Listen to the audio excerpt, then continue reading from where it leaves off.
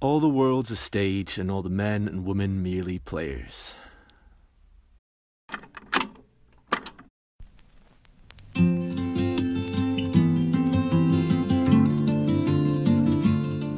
That was my dad's favourite quote. He never got the chance to explain what it meant, but he said it enough to remember.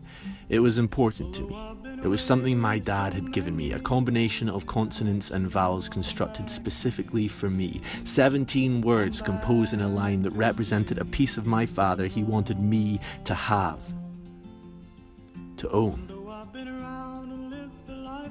I never understood what it actually meant, but that's inconsequential in comparison to where it came from. My father, the great writer he was, had written something for me.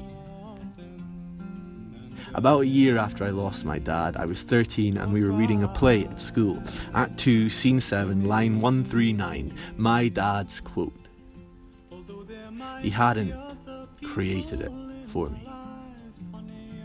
He had taken it from a famous book and used it as his own. No wisdom parted, no wordsmith toil, a hollow phrase recycled. That quote faultlessly illustrates my father, a false nicety, a hollow body of compassion, a writer with nothing written, a thinker without thought, a father without a family.